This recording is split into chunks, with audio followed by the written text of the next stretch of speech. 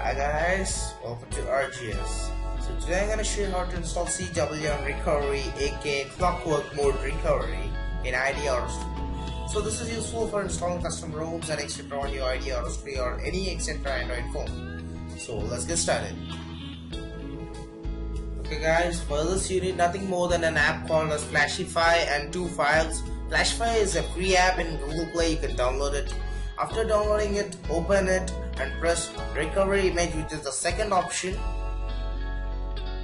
Now don't press any other option because this is complicated. Press choose a file and you select any file explorer you would like.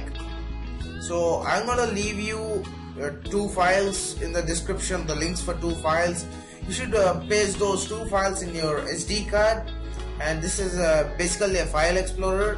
So you should select one file which is actually named as Alcatel one touch blah blah blah .img. You should select a file as .img. So there's it.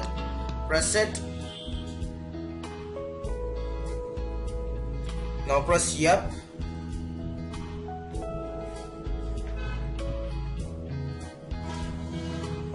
So it's gonna take some time to flash. I'm gonna skip the video right now. So it's got your CWM recovery flashed. So in the next step I'm going to show you how to go into the CWM recovery from your AURUS 3. Okay guys, after doing all of that, you need to reboot your phone, switch it off, then volume button up and power.